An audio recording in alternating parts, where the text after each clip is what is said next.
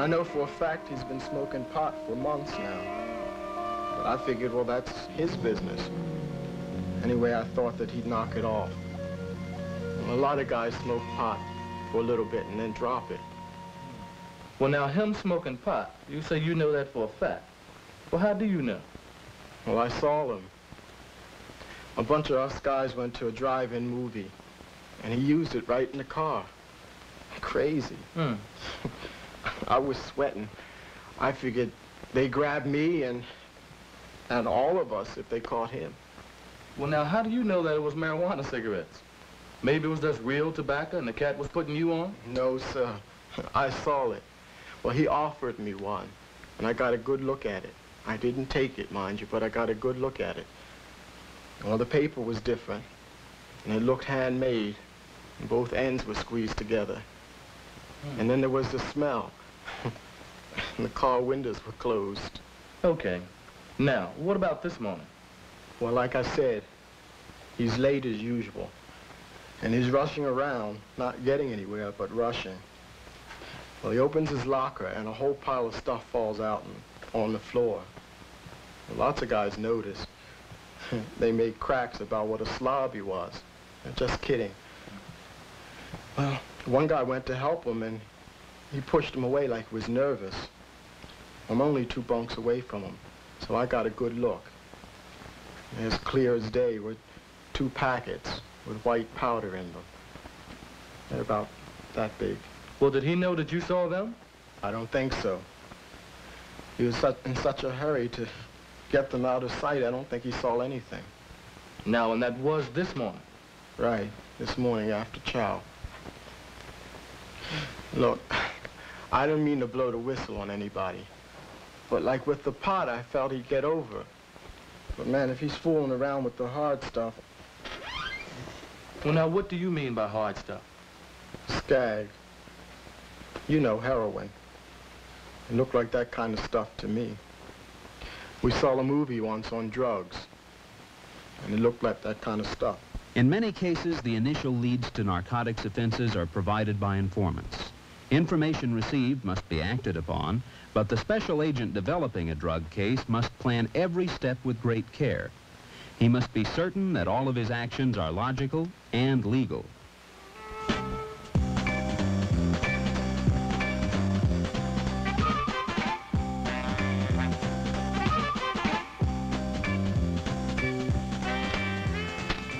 Well, all right, Brother Anderson, I'd like to say thank you, man. You know, you've been real hip. As you've just seen, a special agent has been informed that a private foster may be in possession of illegal drugs. A suspect has been identified, and a search of his possessions may be in order, but only when and if the informant's reliability can be established. All right, good enough, dude. Talk to you. Bye. Bye. Yes, I've sent for him. Good. An interview with the company commander may be a logical first step. He can provide needed information about both the informant and the suspect, and can also authorize a search in his company area. But remember that the fewer outsiders involved, the better, particularly in narcotics offenses. Every step taken at every stage of the investigation should be planned and executed so that there is an absolute minimum of public observation. Well, I'm glad it's Anderson you're asking about. In his case, I can give you all positive answers.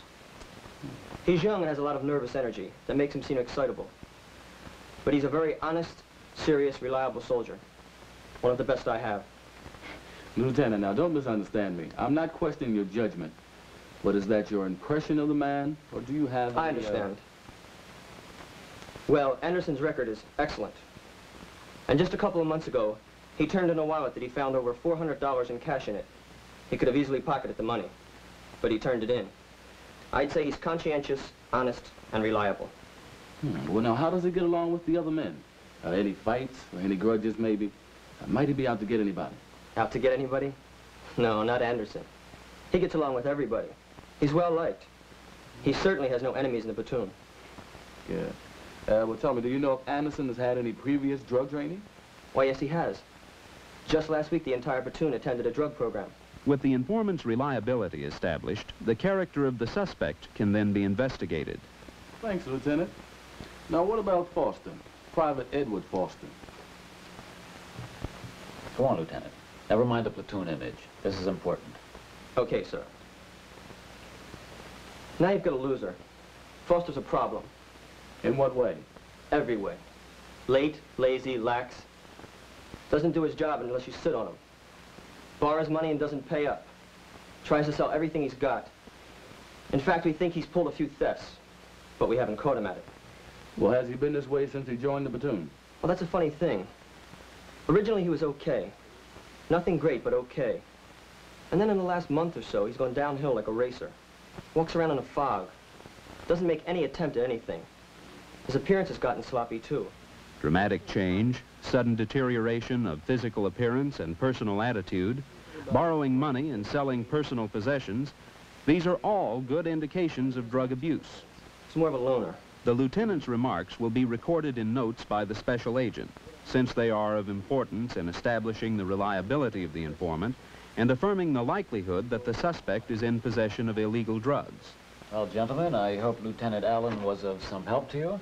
Oh, yes, sir. For acceptability in court, a search warrant provided by a military judge is preferable, but when time is an important factor, permission can be obtained from the unit commander. So between what Anderson told us, what he saw this morning, and what Lieutenant Allen said about both men, we feel that a search is called for, and quickly.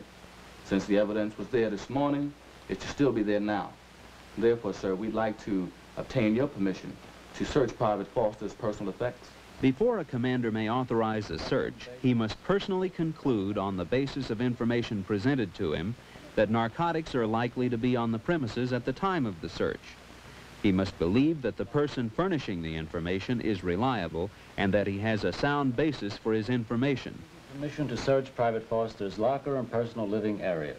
The objective of your search will be illegal drugs and drug paraphernalia, and it will take place now. Thank you, Captain. The commander's permission to search and the reasons that led up to it will also be recorded in a written statement. Although the commander often assists in the actual search, his presence is not legally required. The suspect may or may not be present during the search of his possessions at the discretion of the special agents conducting the investigation, since his presence is not legally mandatory. The search must be thorough and methodical. The investigators should be equipped with containers and markers so that any evidence found can be safely packaged and correctly labeled. Payday.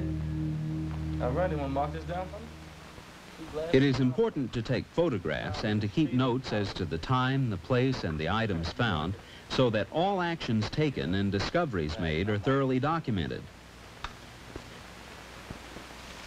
The evidence container must be marked for positive identification of its contents, including the time, date, place where found, the contents of the container, the initials of the special agent, and the initials of any or all witnesses. Hey, Roy. Hey, Harry. How are you? Now, listen, I got some evidence need to be entered to the room. The evidence must be handled with care to avoid contamination and turned over to the evidence custodian. The evidence must be receipted just like classified material whenever it changes hands. I think we got some good evidence. And At this time, do you want a lawyer? No. Okay. At this time, are you willing to discuss the offenses under investigation? Okay. Now The this- primary objective of a narcotics investigation is not just the identification of the drug user. It is more important to locate the supplier, the pusher, and to cut the supply line at its highest point. For this reason, every attempt possible to enlist the cooperation of the suspect should be made. With that cooperation, the supplier can be identified and the investigator can expand into more productive areas.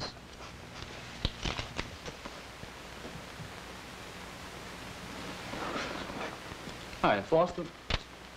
By helping us, you'll be helping a lot of other guys to stay out of trouble.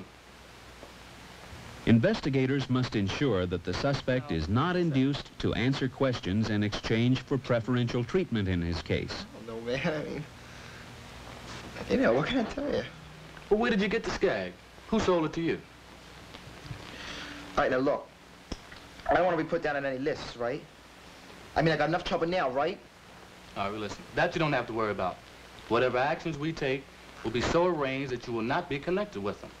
Okay? So now, why don't you just get it up off your chest? Come on and get rid of it. The movies. The movies? Yeah, you know, the post theater, the guy that shows the pictures, the projectionist. He's the guy that told me this stuff. Well, when? Where? Where the machines are, the cameras.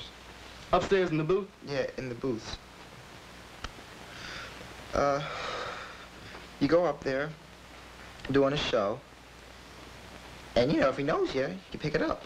Well, does he keep it there? Yeah, no. Well, I mean, it's not like he has a store there or anything like that. It's like, you sort of like place an order, like for the next night. Well, how much? Nickels and dimes, 5s and 10s. Well, what's his name? Look, all I know is that he's a GI and he works there part-time. This guy's got 9 million ways of making bread. Well, what does he look like? How did you come to meet him? Look, I don't want to get anybody else in trouble. The investigation should always seek to establish the chain of continuity and to establish all of the links in the chain. Who introduced the buyer to the seller? How and where is the buy made? What is the seller's source? Who sells to the seller? Is there a need for medical assistance? Is there a need for ultimate referral? And when I first came on... Where the hell were you yesterday? Couldn't make it. I got hung up with duty. Yeah, well, don't hang me up. I don't like holding this stuff for nothing. That's 4 nickels, right? A second suspect, the seller or pusher, has been identified. The next step is to verify that identification and establish proof of his illegal involvement. One method of doing this is to make investigative drug purchases or buys. Investigative buys are made with CID funds.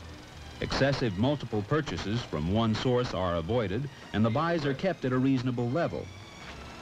Hey, I got this buddy, you know? He wants to score. Is it okay if I bring him up here? What kind of buddy? How long you known him? He's okay, I'm sure. He's a regular guy, you know what I mean? Yeah. Hey, look, man, I ain't looking at making bad waves, you know what I mean? Yeah, well, I'm not either, you know. I got a good thing going here, and I don't want to mess it up. Don't worry about it, I know him.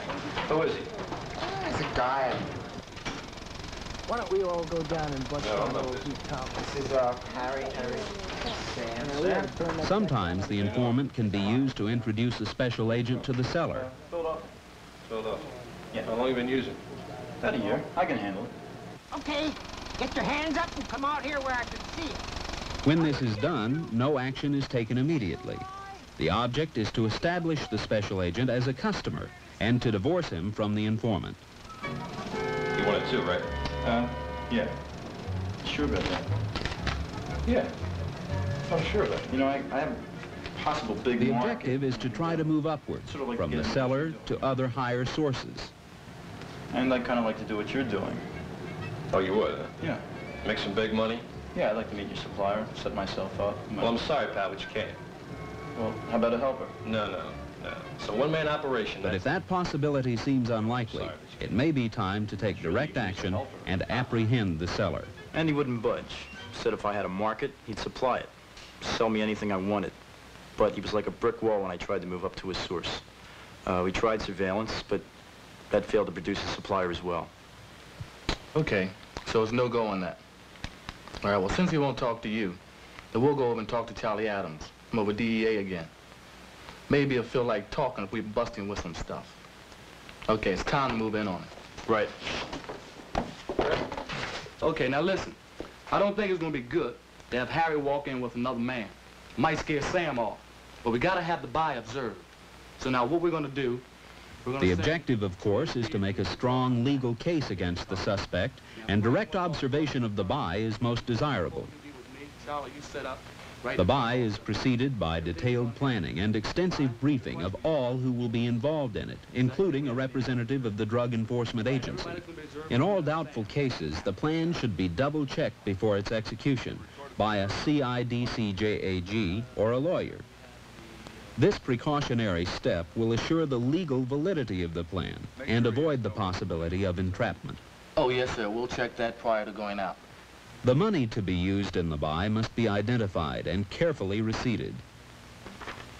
that we don't have anything to blow this. If an informant is to make the buy, he must be searched in advance to establish firmly that he has no drugs in his possession. If a special agent is to make the buy, assurance is made that he has no personal effects other than the marked money for the buy. Cash you're going to pick up on the way out. Okay? Okay. What else do you think of, Cole? I think we're all straight now.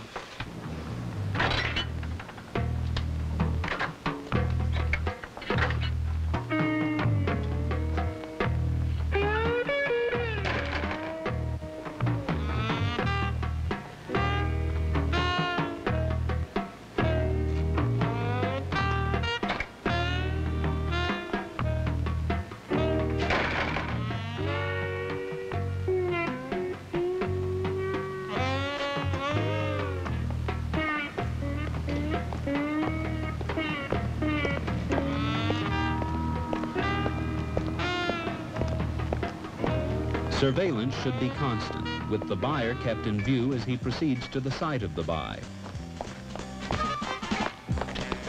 Thought I'd miss you. Yeah, where the hell you been? You were supposed to be here. I know. I got stuck. Couldn't help it. What's the big deal? I'm here, ain't I? Yeah, well, the next time, to hell with you. You got the note? No. Never got the check from home. But I got 80 bucks. You can trust me for the other 20, okay? Yeah, the hell with that. You got 8 dimes, you get 8 bags. You get the rest tomorrow when I get the bread. Now, come on, I want to get the hell out of here. Okay. Come on.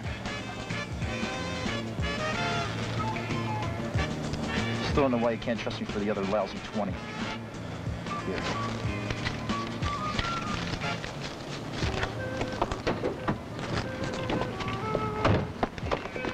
Hold it, Sam. CID. All right, let's...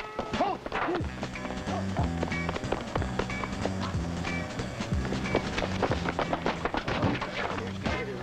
Apprehending a suspect demands special attention. He must be given no opportunity to dispose of the incriminating evidence. The special agent's failure to have the full amount of money was deliberate, to ensure that the seller would be apprehended not only with the incriminating identifiable money, but also with unsold drugs in his possession. The need for documentation continues after the buy has been accomplished. To protect the undercover status of the buyer, he is apprehended along with the subject. The buyer must again be searched, and the evidence must be marked for identification and handled carefully to avoid contamination. The evidence must be turned in and receipted. The money used for the purchase and the purchased drugs. And I came running up to him late as we had planned. A statement must be taken from the agent or informant who made the purchase and from all participants of the controlled buy. Okay. Yes, sir, ma'am. Has all the marked money been recovered? Yeah, matter of fact, we have... And again, the buy should be reviewed by the staff judge advocate's office. The key to making a successful investigative drug purchase is planning and attention to detail. Learn the recommended procedures and follow them. Pay particular attention to the identification and handling of the purchase money and the drugs purchased. They must be handled like classified material, and a rigid receipting procedure must be followed.